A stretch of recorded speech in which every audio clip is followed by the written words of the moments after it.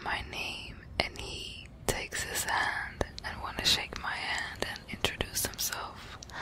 I don't remember his name because I did not care at that moment. I just wanted my luggage. Oh my god. Anyways, long story short, he wanted to spend time in Italy and was like asking me out for dinner and drinks, and I was not interested at all and was trying to get out of the conversation nicely. I didn't want to be rude, but it was just,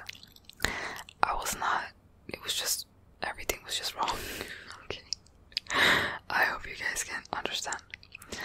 So eventually he understood that I was not interested, but he kept like walking where I was walking, and it was just so annoying.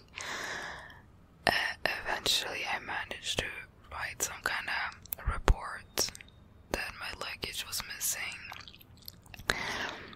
and he was still there, and I just left the building, saw a cab, and I just jumped in a cab. Well, I first asked him how much, and I had already googled the prices, but I just wanted to test him on the spot and see if he was gonna, screw me over with the price. But he was honest, so I literally told him